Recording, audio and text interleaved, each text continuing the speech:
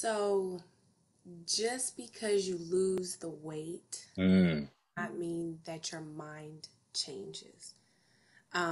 A lot of people who go through weight loss, usually it takes them a longer amount of time. Mine was very quickly.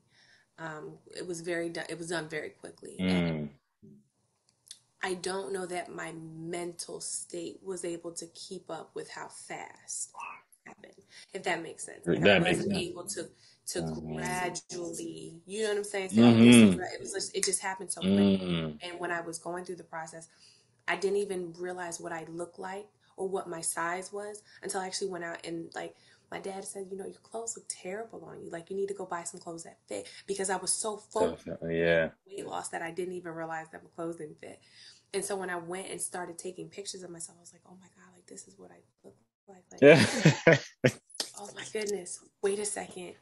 And so at the time, you know, I was married and I'm no, well, we're still married, but we're separated. Um, and with that comes, you know, men who now come and approach me, and I don't even understand what that is.